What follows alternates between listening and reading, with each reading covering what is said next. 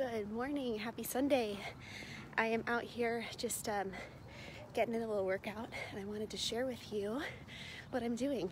So most of the time when I work out, I really like going to the gym. It's a space away from home. It's a space to focus, to see friends, to be part of that community, to get access to equipment that I otherwise wouldn't have. But on the occasion that getting to the gym is not going to work for me, I'll try to work out at home. And I'll either do that, hey Camila, I'll either do that inside or outside. Today I'm doing it outside, but there's a kind of go-to workout that I like to get back to because I found it and I really like it. Hey Marcin.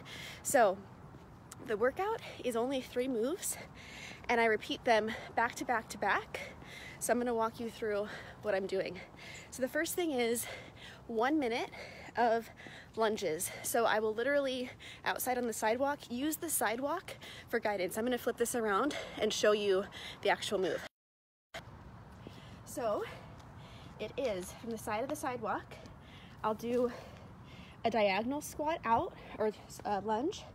Then I'll cross my other leg on top for a curtsy. And then to even it out, hey Nancy, I'll do a forward. So again, that was big diagonal step, curtsy to get to the other side of the sidewalk, and then to even it out so I can switch legs, I'll do just a forward lunge. One more time, that was big diagonal, curtsy,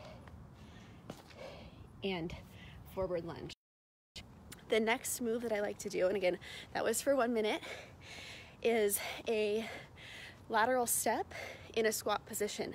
So I'll literally get down in a squat, like either half squat or 3/4 squat, depending on how much my quads can take that day.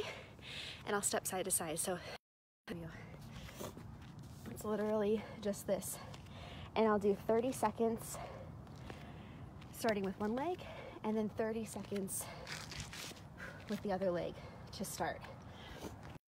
So that takes me to 1 minute of the lunges with the variety there, 30 seconds of each side with the lateral steps, and then that's 2 minutes in. To finish it off with something a little bit more metabolically demanding, I will stop where I am and go into squat jumps or broad jumps, squat down and hop it forward. And I'll do 10 of those. So 3 moves, super simple, gets my heart rate up. I wear my MyZone belt so that I can track my intensity. I can watch my colors change.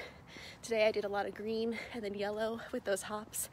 It kind of looks like a little roller coaster or rolling hills. And I earn a ton of MEPs, a ton of MyZone effort points.